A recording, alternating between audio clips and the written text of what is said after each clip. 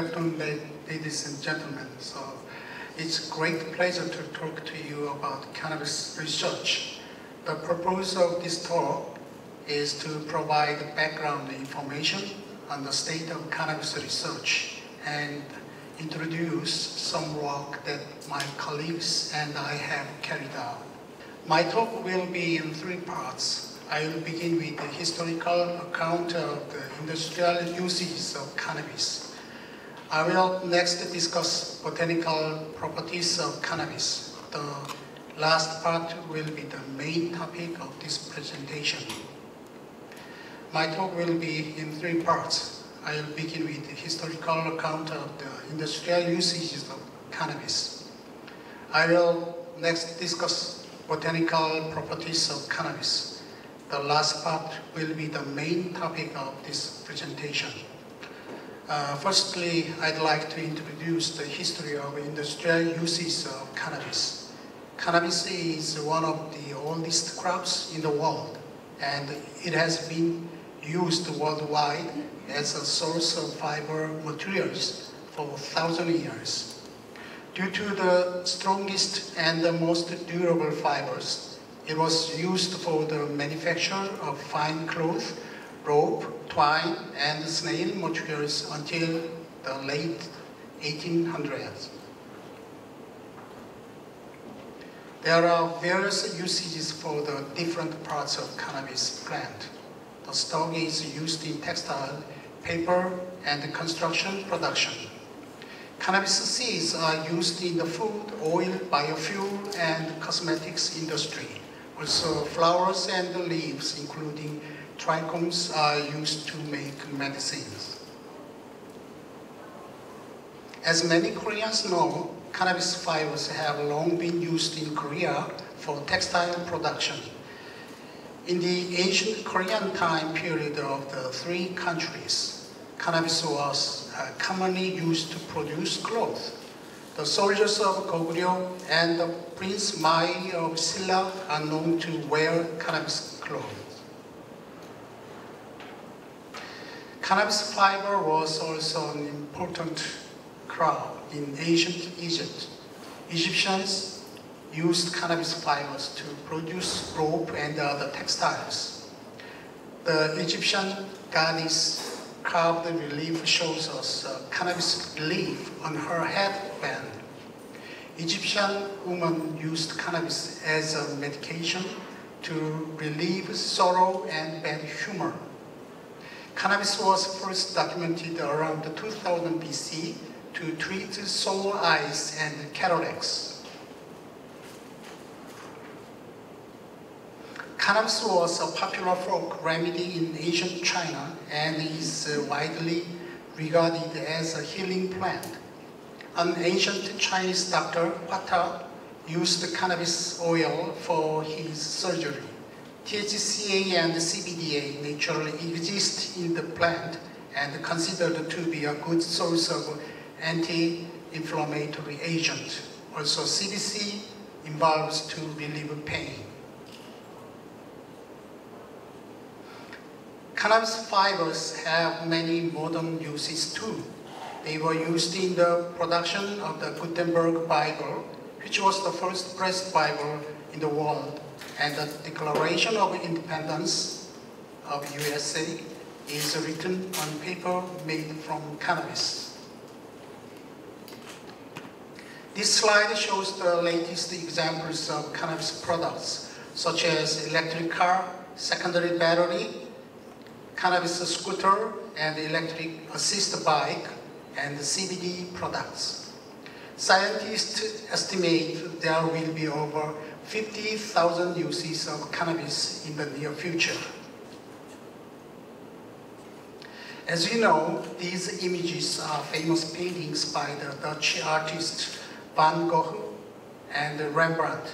They distinctively used cannabis oil and cannabis canvas for their paintings. Most canvases are made with cannabis fiber because of its high strength. Actually, the word canvas is derived from cannabis. But what is cannabis? Now, I'd like to introduce the fundamentals of cannabis botany. Cannabis is a botanical name that belongs to Cannabaceae. As we can see here, cannabis is an annual and herbaceous plant. Cannabis plants synthesize and secrete distinctive secondary products called cannabinoids in their glandular trichomes. Cannabinoids are only produced by this genus. Cannabis plants are often divided into two groups according to the amount of THC they produce. Marijuana strain suitable for producing cannabinoids and hemp strain suitable for producing fiber, oil, and food. Cannabis can grow to a maximum height of 5 meters in a 4 to 6 month growing season. This slide shows a hemp strain of cannabis plants. Most countries which produce hemp products, including Europe, Canada, and China, use this kind of hemp strains. Cannabis is a dioecious plant, which means that the female and male flowers develop on separate plants. Although rarely monoecious plants with both sexes are found. Before flowering, you can identify sexes of cannabis plant. The left plant in the yellow box is the female plant with female flowers at the nose. Female flowers have two long and white or yellow pistils. The calyx contains the ovary at the bottom and develops into a fruit after fertilization. The diagram in the red circle depicts the development of calyx. The stage number 3 is the perfect time of harvest. We can determine the degree of maturity with the stigma or trichomes as a real marker for harvesting. This slide shows the close-up picture of the female and male flowers.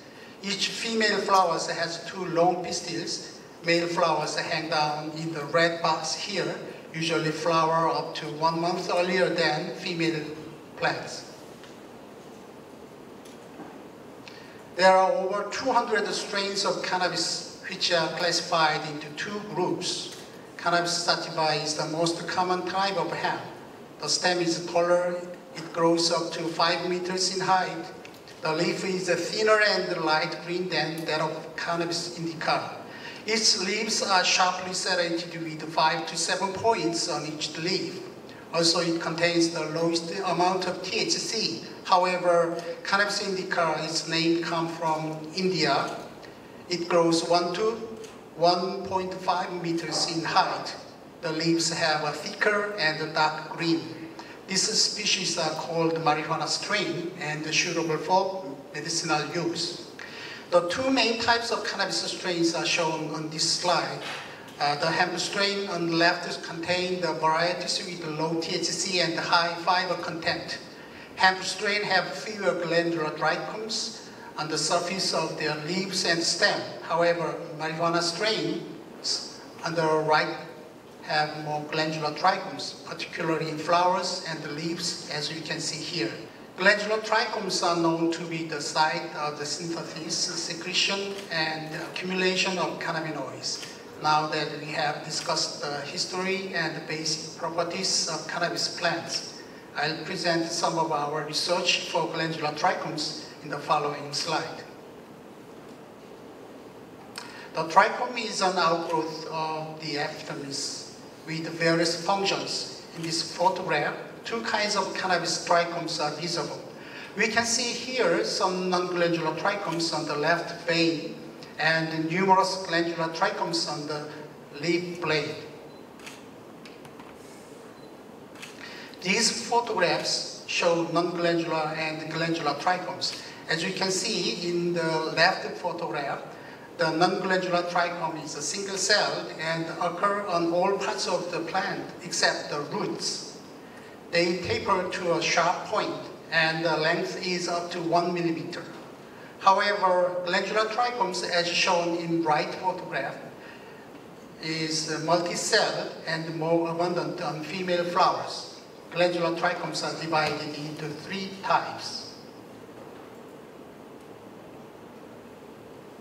These 2 highly magnified SEM photographs show non-glandular and glandular trichomes on the external surface of leaves. The left micrograph shows non-glandular trichomes, and the right micrograph shows glandular trichomes. This slide shows in detail the structure of glandular trichome. Glandular trichomes secrete resinous substances from the disc cells consisting of 8 to 13 cells on the glandular head of trichome. In this talk, I'm going to discuss my previous studies on glandular trichomes. The first topic is development of glandular trichome and the formation of secretory cavity. The second topic is synthesis of terpenoid by plasties and the secretion of cannabinoids. And the last topic is accumulation of cannabinoids in secretory cavity. The first topic begins development of glandular trichome with SEM and TEM micrographs of glandular trichomes. This diagram illustrates the developmental stages of the glandular trichomes. This slide focuses on the formation of secretory cavity during the development of a glandular trichome. Secretory cavities are formed to accumulate cannabinoids and other compounds in advance of their active secretion from disc cells. At the developmental stage 1, trichome initiation begins with protrusion of an individual epidermal cell and subsequent anticlinal divisions. At the stage 3, the secretory cavity forms by breakdown of the middle layer of the outer disc cell wall. At the final stage, mature glandular trichome possesses an enlarged secretory cavity formed from the several disc cells.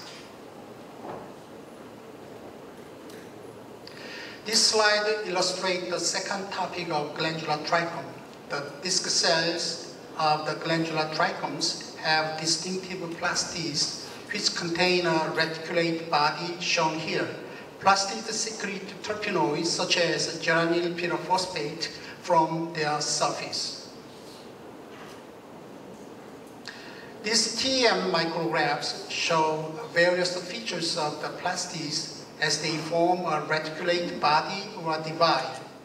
The 3 images on the upper right show the formation of a reticulate body, and the 3 images on the middle and 1 image in the bottom show the plastids undergoing repeated fission to multiply.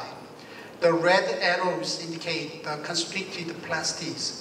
2 images in the bottom right show the secretion of terpenoids by plastid containing reticulate body. We demonstrate that cannabinoids are present in the secretory cavity using GC analysis, TM observation, and immunocytochemistry. In the GC analysis of secretions removed from the secretory cavity, we used micromanipulative procedures to document the presence of cannabinoids. TM observation provided more evidence of the presence of cannabinoids in secretory cavity. To clarify where cannabinoids exist in the glandular trichomes, we applied THC antibody to sections of the glandular trichome. The upper left micrograph shows immunocytochemical localization of THC in the glandular trichome. It was detected in the secretory cell wall facing the cavity as well as on the surface of secretory vesicles. Gold label were not localized to the cytoplasm of the secretory or other cells. This result indicates that THC is secreted from the secretory cells and accumulated in both the cell wall and the surface features of vesicles. Depending on these results, we proposed a model which depicts a pathway of cannabinoids synthesis and accumulation in the glandular trichome. Conclusions.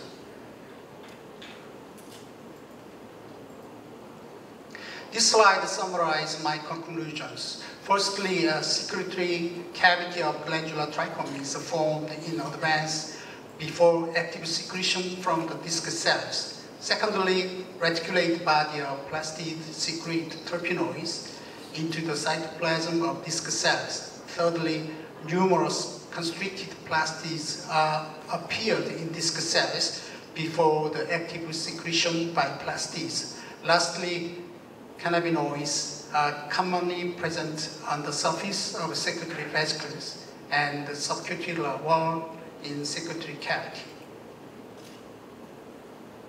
This diagram totally illustrates the process of cannabinoid secretion and accumulation in the glandular trichome. The trichome head is the main site of cannabinoid synthesis and accumulation. In China, cannabis seeds were used for food during several thousand years. Burma village in China has the oldest, healthiest people in the world. Life expectancy in Burma is well over 100 years. That is the reason why villagers in Burma love to eat cannabis seeds every day.